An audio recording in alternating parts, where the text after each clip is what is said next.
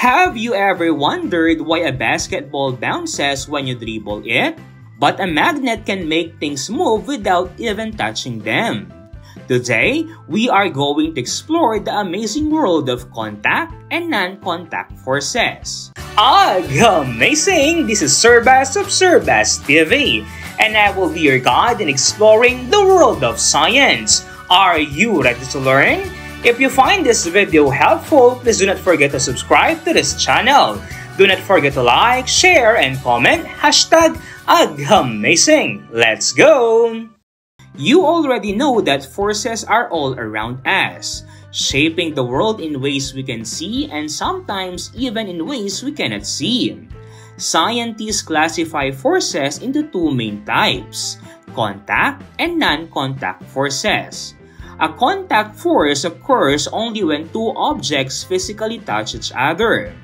For example, the ball moves because it is passed from one hand to another through direct contact. In other words, if one object does not touch the other, the force cannot happen.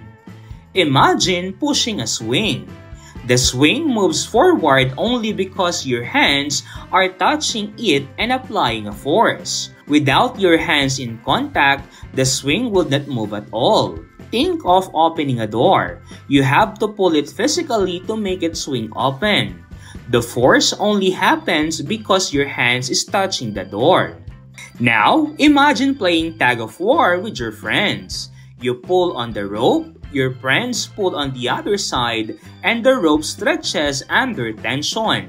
The game works because of the contact forces between your hands and the rope, and the friction between your feet and the ground that prevents you from sliding.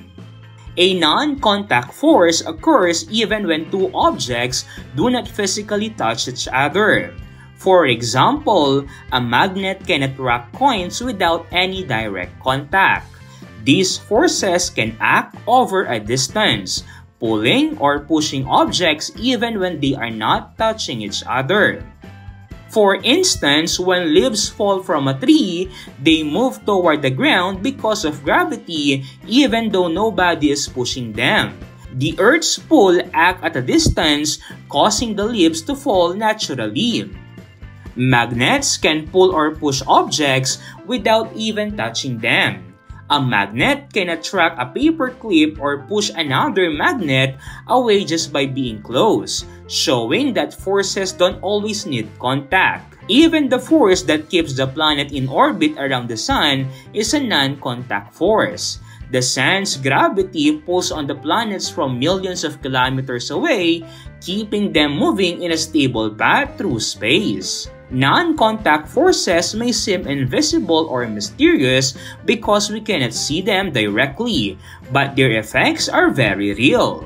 They influence everything from small objects on Earth to the motion of planets and stars in the universe. Forces are at work all around you.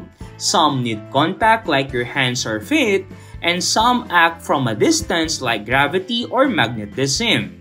And understanding them help us see the science in everything we do. This is SirBas of SirBas TV saying, keep asking, keep exploring, and stay amazing. See you in the next lesson.